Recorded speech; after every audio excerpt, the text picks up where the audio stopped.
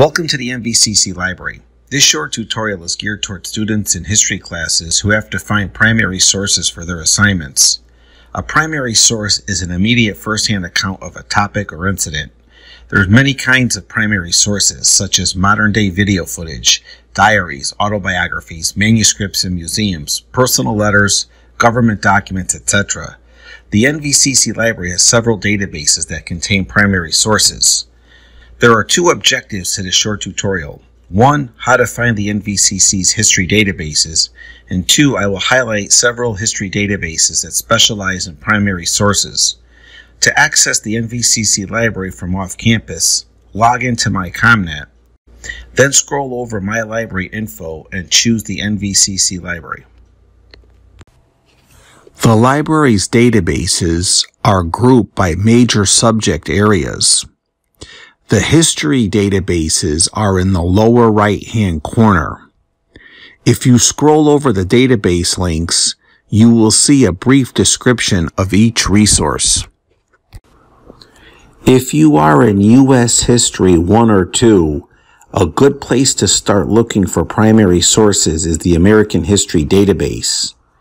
You can browse primary sources by subdivisions.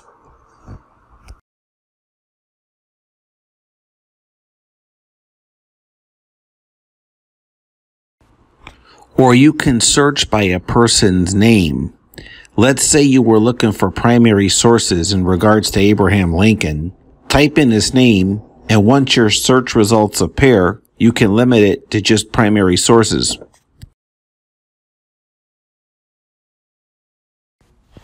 In terms of primary sources, the Gale Virtual Reference Library will pretty much cover most, if not all, of the history courses offered at Naugatuck Valley Community College.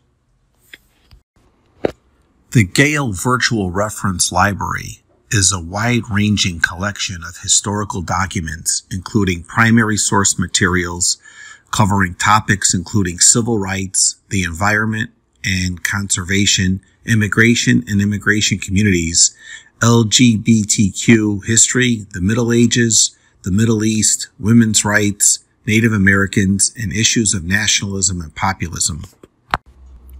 The Gale Virtual Reference Library allows you to link right down to the chapter and page of a document.